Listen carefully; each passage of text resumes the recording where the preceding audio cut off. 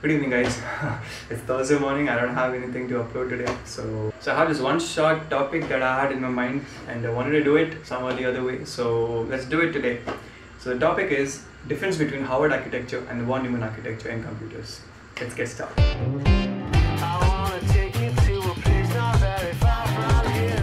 So I'll explain von Neumann architecture first, then I'll explain the Haward architecture.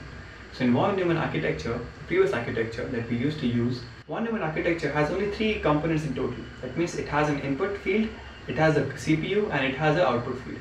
It has a linear flow of data to it. That means that the data can only flow to input to the CPU and CPU to output.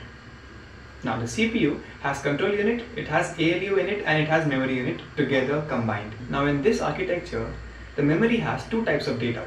That means it has a data, the program that we wrote is there in the memory, and also the data supporting the program is there in the memory. It is not differentiated at all. Now at once, either the program can be stored into ALU for processing, or either the data supporting the program can be put into ALU. And now one by one, it will be processed, it will be solved and put into the output ports. Now the Haward architecture is a brilliant concept to work on. Okay, the control unit has 4 different buses. Each bus can transmit data or receive it simultaneously. Now one bus is connected to input-output pins. Second bus is connected to ALU where the program is solved.